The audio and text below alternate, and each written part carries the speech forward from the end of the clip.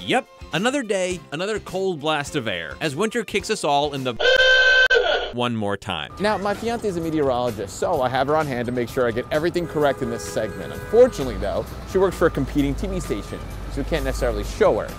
This is the best we can do.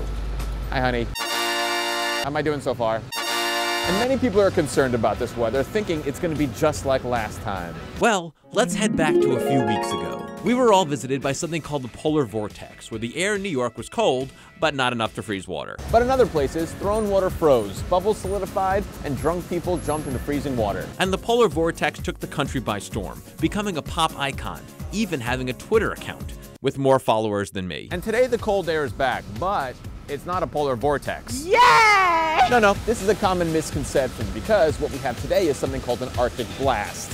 Allow me to explain using visuals. The polar vortex is a freezing air that's always around, hovering over the poles, waiting for its chance to surge down with its wind gusts, cold chill, and icy bite. The Arctic blast, aside from being a gum flavor, a Slurpee, and an Australian disaster film from 2010, is a different kind of air, also cold, blustery, packing a freezing punch, just not as severe as the polar vortex.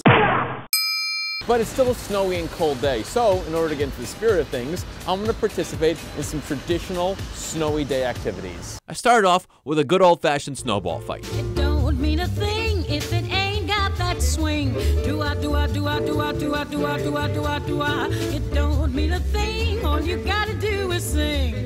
Do-ah, do-ah. Oh, it's down the shirt, it's down the shirt. Then some car decorating.